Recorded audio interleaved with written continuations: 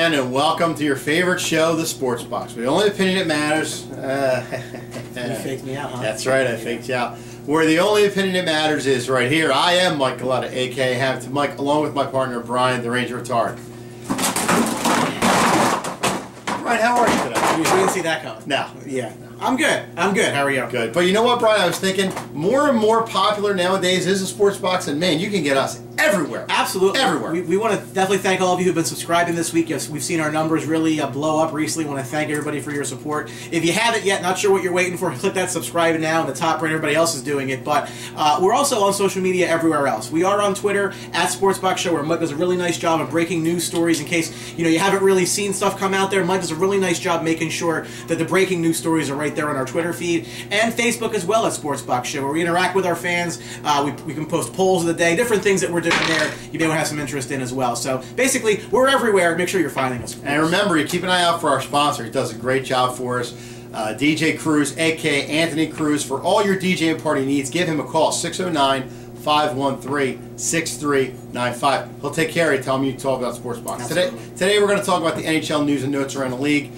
I'm going to kick it off, and unfortunately the Columbus streak is over. 15 consecutive games they've won. Unbelievable streak. One short of the record, actually, by the way. A big loss to Washington, 5-0, but John Tortorella said it's a very long season, still got a long way to go. Very young team, Nick Foligno, Hartnell, guys on there that have really stepped up and really kept this streak going. Folks, it's a long season. Even though it's 15 in a row, I think what you got to look at is that they don't fall off the cliff now. They just keep it steady and build on this. I think it's definitely the way to go. Yeah, it's a year where we've seen a couple of teams kind of come out of nowhere and have really long double-digit winning streaks. Minnesota was up there as well. The Flyers have won 10 in a row. Yep. So it's interesting to kind of see that happen throughout the league. I'm not sure if there's a reason for it, but it's good to see some of these teams that maybe haven't been that good for a couple years, vault themselves. Columbus right now is the Vegas favorite to win the whole thing. Yep. I don't necessarily know that you can take a winning streak and extrapolate it to playoff success. They've never won a playoff series in franchise history. It'll be interesting. We'll see how they kind of respond to this. I think they're going to be just fine. I like their roster. Yeah. They do have a lot of young players as well, so I think it's the future. I do stand corrected. I'm sorry, it's 16 in a row. 16 in a row. There's also a lot of trade rumors right now involving some of the heavy hitters in the league.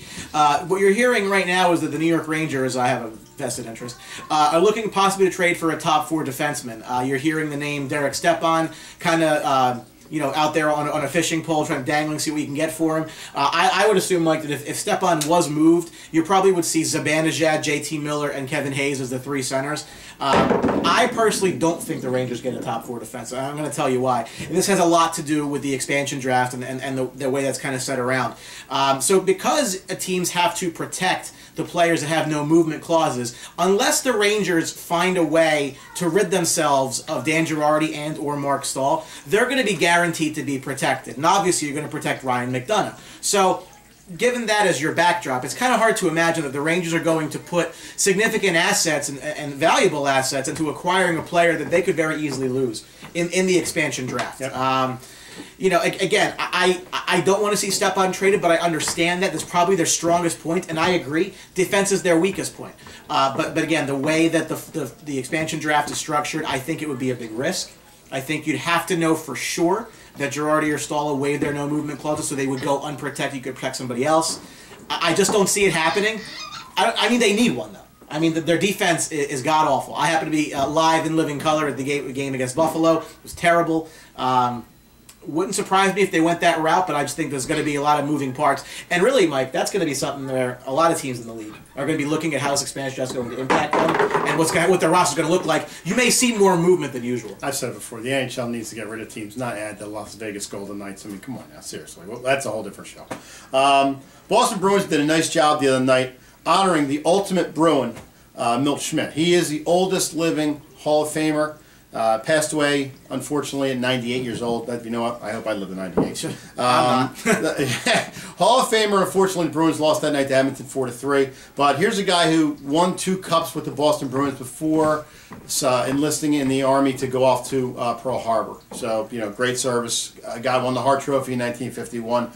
Milt Smith, not a lot of guys know about him. I unfortunately wasn't around when Milt Smith played, but you're looking at the history of Milt Smith and how he played for Boston Bruin. Guy did a great job and did a great service for his country. No, hockey's celebrating its 100th year, its centennial right now, and he's one of the guys that's going to go down, obviously, Hall of Famer, one of the greats of all time. Circling back to those Tampa Bay Lightning, there was an ESPN article this week saying that their expansion draft game plan is built around Ryan Callahan and Valteri Filppula. So you may not know this, Mike, but both of those players have no movement clauses in their contracts. Similarly, I did know that. Oh, you did. Similarly to how the Rangers have Girardi installed. Right. So I think what the speculation is there is if Tampa Bay is able to convince these players to waive those no movement clauses, they can then be unprotected, possibly go to Vegas as the guy from Tampa. That we don't know.